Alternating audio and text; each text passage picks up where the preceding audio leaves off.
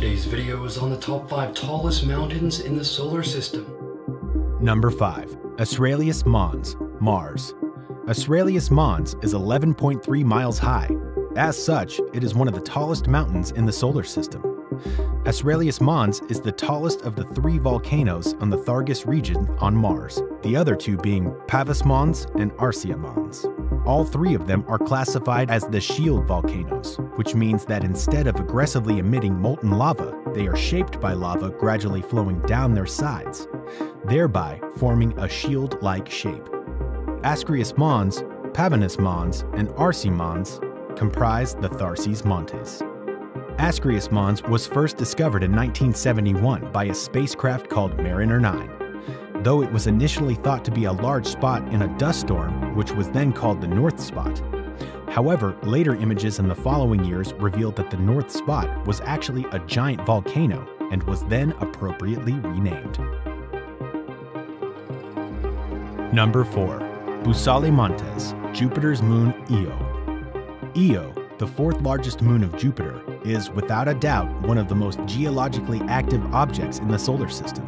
Io was discovered in 1610 and was named after one of Zeus's lovers. Every few minutes, a volcano erupts on Io. This further implies that the surface is very young and is always replenishing. Because of this activity, it also contains 150 mountains, and the tallest one is Montes.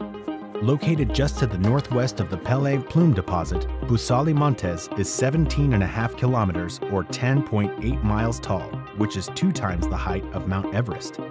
Montes got its name from a cave in Egypt where, according to Greek mythology, Io gave birth to Zeus's son, Epiphus. What's interesting about Montes is that it's the largest non-volcanic mountain in our solar system.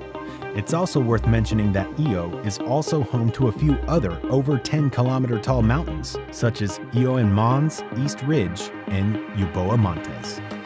Before we move on, make sure to subscribe to our channel with notifications on. Number 3. Equatorial Ridge, Saturn's moon, Iapetus. By far the most prominent feature of Iapetus, one of Saturn's icy moons named after Titan Iapetus from Greek mythology, is its 12-mile high and 1,300 kilometer long equatorial range, one of the tallest in the solar system. The interesting thing about this ridge is that it's running almost perfectly across 2/3 of the moon, giving its unique walnut shape. Although this ridge was discovered on December 31, 2004 by the Cassini spacecraft, its origin still remains unknown. One thing that is particularly difficult to explain is the fact that this ridge follows Iapetus' equator perfectly. There are, however, several schools of thought regarding this strange phenomenon. One theory is first brought up by the group of scientists that were part of the 2004 Cassini mission, is actually a remnant of Iapetus' earlier oblate shape when the moon was spinning faster than today. Others think that this is a remainder of a collapsed ring. There are also some scientists who believe that equatorial range on Iapetus is a result of an icy material being pushed up from beneath the moon's surface. Number 2. Silva Mons, Asteroid Vesta. Silva Mons isn't actually located on any of the planets in the solar system or their moons. Instead, Silva is located on the asteroid Vesta, the 2nd largest asteroid in the solar system. It is 314 miles in diameter, with a peak that rises 14 miles or 22 kilometers from its base. As such, it's one of the solar system's tallest mountains. The interesting thing about this mountain, other than it being incredibly tall, is the fact that its diameter is actually 90% of the diameter of the asteroid itself. Silva Mons is believed by scientists to be one of the solar system's largest impact craters, meaning that it has been formed as a result of planetary scale impact, the same impact that scientists believe created the Vesta family of asteroids. In case you are wondering, impact crater is a depression that can be found on the moon's surface, or on the surface of any other body in the solar system for that matter. They are formed as a result of an impact with a smaller body at incredibly high speeds. In 1997, this impact crater was discovered by one of the largest and most versatile telescopes, the Hubble Space Telescope. But it wasn't until 2011, when the Dawn spacecraft arrived, that this crater was named. Silva Mons got its name from Rhea Silva, the mother of Rome's founders, Romulus and Remus. Number 1. Olympus Mons, Mars. In the year 1971, NASA sent the Mariner 9 spacecraft to orbit around the planet Mars, and upon arrival, they were welcomed with a global dust storm which hindered their ability to take pictures of the surface. However, as scientists patiently waited for the dust to settle, they quickly realized that there was a mountain that was peeking out above the dust clouds. And later, they quickly realized that this wasn't actually a mountain at all, but rather the tallest volcano in the entire solar system.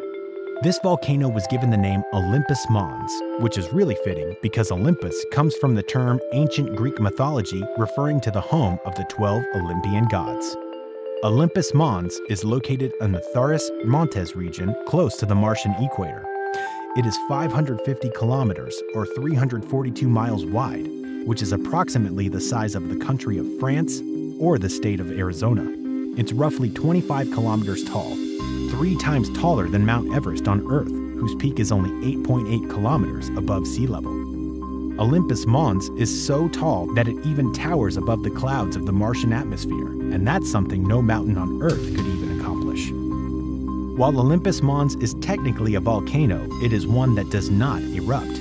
It's classified as a shield volcano, meaning that instead of spewing lava and volcanic material high into the air, it lets lava constantly flow down its sides.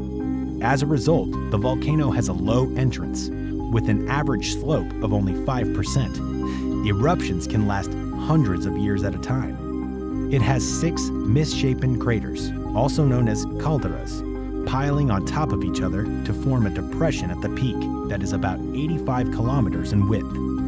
These calderas appear over time when magma chambers were emptied out of lava and collapsed, unable to support the ground above it. A varied depression surrounds the bottom of the volcano as its enormous mass presses into Mars's crust. As for now, Olympus Mons got so big, NASA explains that's because of longer lava flows, which is likely due to a combination of lower surface gravity as well as high eruption rates. As a result, more lava piles up, and the volcano grows taller. Movement of tectonic plates also plays a large part in this difference. Olympus Mons earns a top spot on our list of 5 tallest mountains in the solar system. I hope you all enjoyed today's video, narrated by Zach this time. Be sure to subscribe for more and check out some of our recent uploads.